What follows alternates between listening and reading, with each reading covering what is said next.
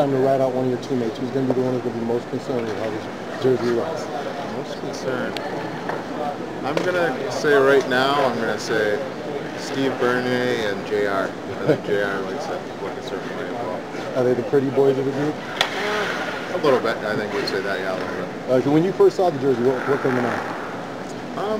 You know, I was happy. I thought it turned out well. You know, I was fortunate enough to be involved in the process from the beginning. So to see the finished product, I think I was pretty happy. It looks pretty good. What did you guys want to do, and what different look did you want it to have from that old jersey? Well, I think we wanted to have a little bit more aggressive look on the shark, and at the same time keep the teal in there. That's kind of the staple of the franchise. And then from there, kind of go back to a little bit of more of an old school look. You know, just get away from all the rugby kind of stuff that's kind of out there, this kind of new age. Go back to some old school, and I think that's what this looks like now. What do you recommend all the fans who have all the old jerseys do with those now? Oh, you got to keep them. They're for collector's items now, and they still look great. You know, I think our teal jersey and our third jersey, the black jersey, are two great looking jerseys still. So might as well keep them. They're collector's items. So if you come with the old jersey, that's okay. The players don't mind. No, the players don't mind, but you know, I think this is kind of a new thing to kind of get people interested in the team again and buying the products again. I think teams have been here a while, so everyone's probably got the old jersey. So now's a good time to go and get the new one. Outstanding. What do you think of the new improvements with the RBK design? It's good. Like I said, it's streamlined everything nicely, and it's breathable, and it fits well. I think everyone feels pretty comfortable right now. Mike, give us the little model twirl. Let's kind of model twirl. Yeah, kind of turn around. Let's kind of see the back of it. Yeah. Just for Tom Holy. We're judging to see who's the best runway model, man. So far, I think Patrick Marleau beat you. Oh, Patty's got me for sure. Look at him over there. His hair's always perfect. Everything. Did you have something to do with the design as well, like the other players did? No, I just kind of came here and saw it. It looked great, so I gave them both a thumbs up. But yeah, Kyle, Mike, and Patty, they kind of designed it, but they did a great job. We were kind of teasing some of the other players. Which players do you think are going to be most concerned with how good they look on the ice? Ooh, well, Curtis Brown came with really, really big arms this year, so I think his arms are going to be popping up this year. But yeah, some of the younger guys like Steve Bernier, he'll be looking real sharp for all the girls. We know that you're one of the hardcore hockey players. You get teeth knocked out and keep on playing. Do you really care how you look when you're on the ice?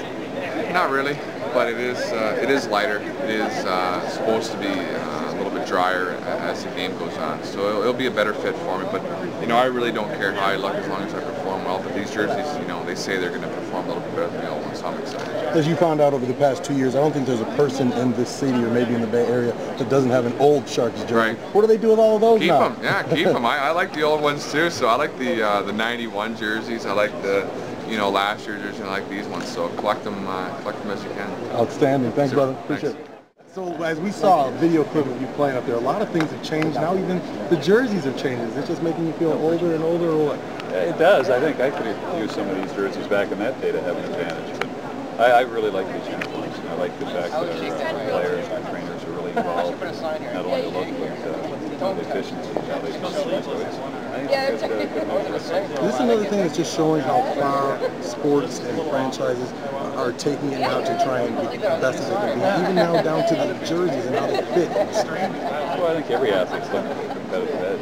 In our sport, where there's the speed, and by the end of the game, when you want your players to be fresh or having a break. So I think all the top athletes in the world in every sport, the type of equipment and the uniforms that they're wearing, it does make a difference. As you know, the players probably don't care how good they look when they're on the ice. Oh, yeah, they do. Who you kidding? They want to look good on this big screen. As the GM, I'm sure you want them to look good down there, don't you? They do, but they taking the involvement in the look and the design. But I'd say it's probably 90% function, and they like how it works. When you first saw it, what did you think? What are the big differences from last year?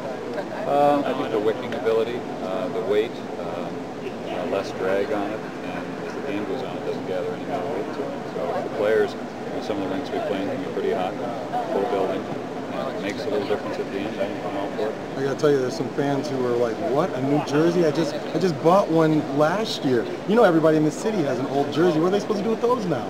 Keep those too. But I think it's something that's been league-wide. I think it is a good move, and this is a uniform that will have for a long time. you really haven't put up anything new. I mean, is it time for maybe to breathe some fresh blood, give the fans something new to go out there and give to show their support for the team? Well, I mean, our fans, people will tell you they're the best in the league, and I believe that they are, but I just think these uniforms, it's the time and place for it. I don't expect any more changes for quite a while. It's been an interesting process, and I think our players enjoyed seeing all the work that went into it, not only from the business side, but from our trainers also. Doug, we haven't had a chance to visit with you for a while, and I was going to get you to comment on locking up your big guns, I guess, contractually for a while. I mean, that's got to make you feel a little at ease. Well, ultimately, it's a great compliment to this organization, but I've got to give all the credit to the players. When guys like Patrick Marleau and Joe Thornton and Milan Mahalik and Craig Grier, they commit to wanting to be here. Our job is to make this be a place that players want to play and stay in. The driving force of that is they think that they have a chance to win, not only for this year, but for several years going forward. We did. We spent over $75 million this summer on our players that we know that are truly committed to being part of this franchise. You also brought in another guy, JR, who is at the tail end of his career, but how much do you think he can do for this team? And is he here as much to try and help out in that locker room and just teach guys how to win as he is on the ice? I told JR just to come in and bring it to the rink what you can bring. I've known him since he was 18. He's a competitor. He loves the game of hockey. He doesn't want to look back and have any what-ifs. He's played in the Stanley Cup Finals. He's the same age as some of I think, the really strong, important players in the league. He's the same age as Mike McDonald, Timo Simone, Billy Guerin. So I think he's got hockey left in him. All he has to do is impress Ronnie and earn his ice time every night, and that's all we need from JR. How hard was it to get him off the golf course? I hear he was playing every single day. Oh, he's a good player. He's a great athlete, and it was real easy. I've known his wife since she was 17 when she and JR came to Chicago. And I don't think she wanted him to look back and wonder. And we think we're a great environment for him. He knows our coaches. He knows Brian Marchman and Mike Ricci very well. I think it's a good opportunity for all of us. Thanks, Doug. Appreciate it.